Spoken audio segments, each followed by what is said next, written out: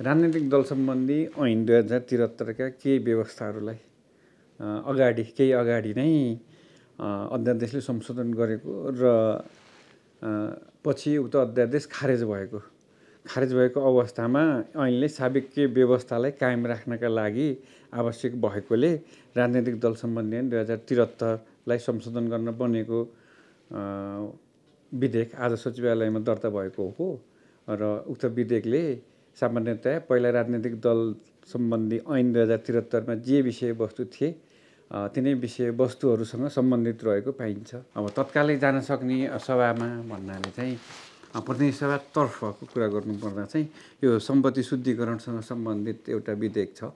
त्यो विधेयकको चाहिँ समितिको प्रतिवेदन सभामा पेश भइसकेको छ। त्यो विधेयक अगाडि बढ्न सक्छ। त्यसै गरेर अर्को विधेयक भनेको चाहिँ ब्याङ्किङ कसुर तथा सजाय दोस्रो संशोधन विधेयक छ। यो सभामा टेबल भएको छ। यो विधेयक पनि अगाडि बढ्न सक्ने अवस्था छ। त्यसै गरेर भन्सार विधेयक छ। त्यो भन्सार विधेयक पनि सभामा टेबल भइसकेको छ। यो विधेयक पनि अगाडि बढ्न सक्ने अवस्था छ।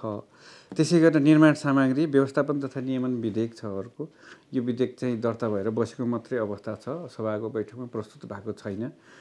उक्त विधेयक पनि सभामा अगाडि बढ्न सक्ने अवस्था देखिन्छ। त्यसै गरी आजै मात्र यो राजनीतिक दल सम्बन्धी दोस्रो संशोधन विधेयक 2080 दर्ता हुन आइपुगेको छ। यो विधेयक पनि अगाडि बढ्न सक्ने देखिन्छ।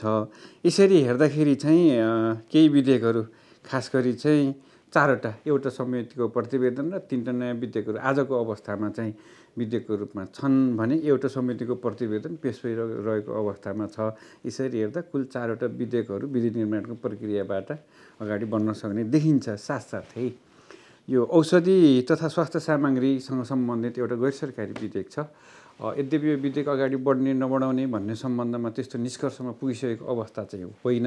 तर यो पनि एउटा कार्यभारको रूपमा रहेको छ। यो चाहिँ प्रतिनिधि सभातर्फको कुरा भयो।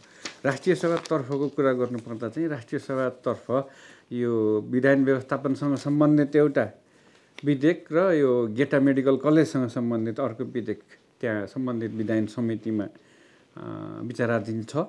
ती विधेयकहरूको प्रतिवेदन अगाडि गएको सम्बन्धमा समितिले सभामा प्रस्तुत गरेको सम्बन्धमा चाहिँ त्यो विधेयकहरू अगाडि बढ्न सक्ने देखिन्छ भने अर्को एउटा विधेयक अध्यागमन विधेयक चाहिँ राष्ट्रिय सभामै विचाराधीन रहेको अवस्था छ। समितिहरूमा पनि विधेयकहरू विचाराधीन छन्। केही विधेयकहरू समितिबाट उक्त विधेयकमाथिको प्रतिवेदन प्राप्त भएमा पनि अगाडि बढ्न सक्ने अवस्था हुन्छ हैन। तर विधेयकको प्रतिवेदन चाहिँ आउनु पर्यो। जस्तो राज्य व्यवस्था समितिमा 4वटा विधेयकहरू छन् अहिले यति बेला।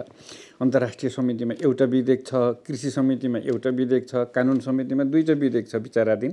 त्यसै गरेर शिक्षा स्वास्थ्य समितिमा चाहिँ 4वटा विधेयक विचाराधीन छन् भने पूर्वाधार विकास समितिमा एउटा विधेयक विचाराधीन छन्।